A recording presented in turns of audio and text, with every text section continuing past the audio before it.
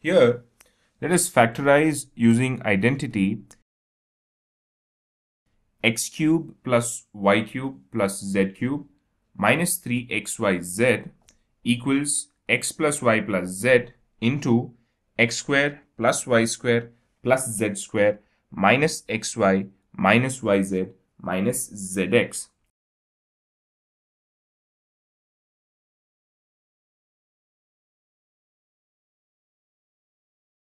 Now let us consider 8x cube plus y cube plus 27z cube minus 18xyz.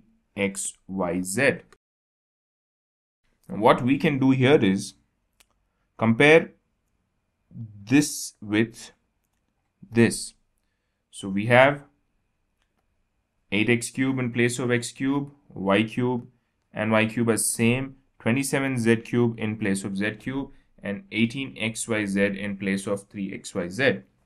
So we can write 8x cube as 2x the whole cube and y cube as y the whole cube plus 27z cube as 3z the whole cube minus 3xyz. We need to write the 3 as it is because it is a constant. So we have 3 into 2x into y.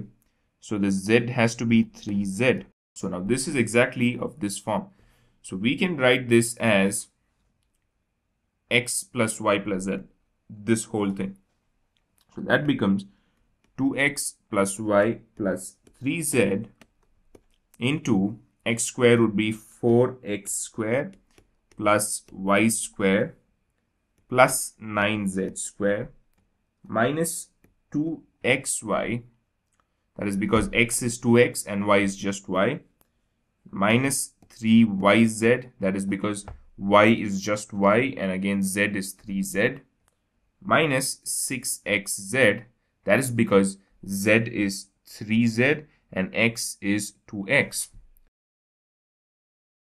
So therefore, 2x plus y plus 3z into 4x square plus y square plus 9z square minus 2xy minus 3yz minus 6xz is the factorized form of 8x cube plus y cube plus 27z cube minus 18xyz.